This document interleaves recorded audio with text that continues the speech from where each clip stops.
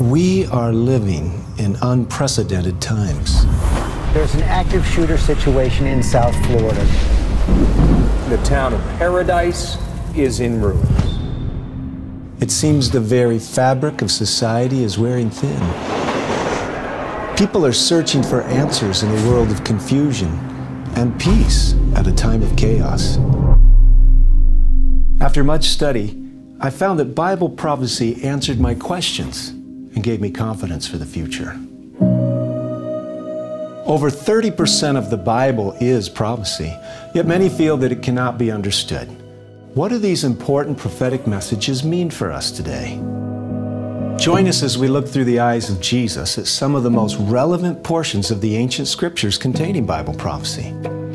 By coming to Jesus on Prophecy, you'll join thousands of others who've already uncovered the mysteries of Daniel and Revelation and discovered that the Bible and Bible prophecy are extremely relevant for each one of us today.